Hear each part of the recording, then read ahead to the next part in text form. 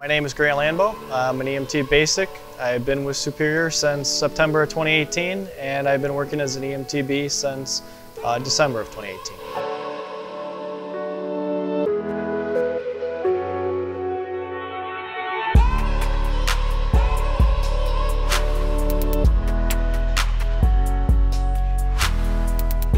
I was in New York for 6 weeks. We were there to help Fire Department New York, EMS, with their overwhelming amount of 911 calls.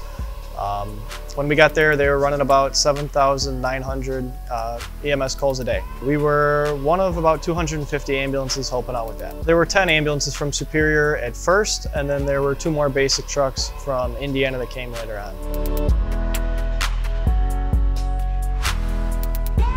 We got a 72-hour list. It lists out everything you need to be self-sufficient for about the first 72 hours. A sleeping bag, toiletries, protein bars, water. So a lot of that I keep on hand at home, just in case I get the call from Dave. We get about 24 hours notice before we leave.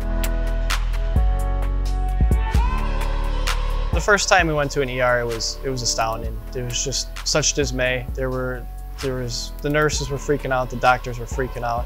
You had people dying in the hallway, you had people, dead people next to alive people. The system was just overrun, and there were not enough supplies or personnel to keep up with it.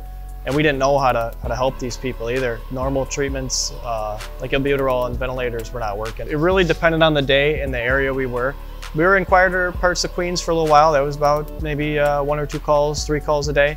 And then the more busy parts were about 5 or 6. And it was everything. It was emotionally distressed people.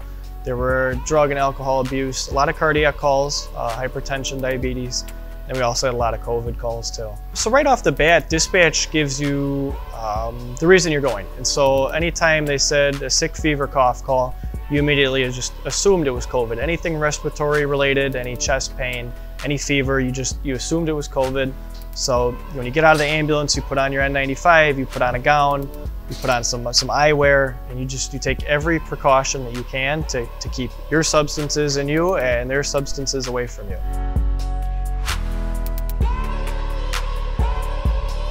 It was just being in such a different area. I mean, New York City is extremely complex, and so being able to navigate through there on calls and then just dealing with all sorts of different types of people. It was a real melting pot of people, and you got a lot of different languages and a lot of different ethnicities, and them being able to understand you and you communicate with them was a challenge at times. Working with people from all over, different companies, different fire departments, was really cool. Just seeing how things are different in different places, and so being able to see that how different things are all across the lower 48 was really cool. Most of the feedback we got was a lot of love from people. A couple different times we were posted together in different parking lots, about 10 ambulances. People would drop off food and pizzas, and that happened a lot. There was this one couple that brought their dog over every day. They would text us, say, hey, are you at the park? We'd say, yeah. They bring their dog by so we could get some nice downtime. Usually within the medical field, things trickle down to us. It goes from the hospitals and the higher ups to nurses to techs to us. And while we were there, we were the first people getting evidence-based medicine protocol changes. The first week there, they decided, okay, albuterol is not helping, don't give it, do this instead.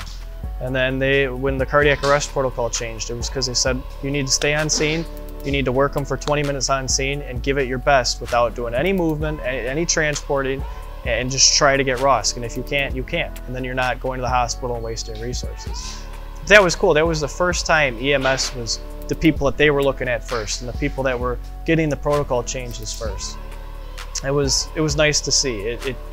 It let us be more providers than responders, because the things they were having us do impacted their entire care plan and not just stabilizing them to get them to the hospital.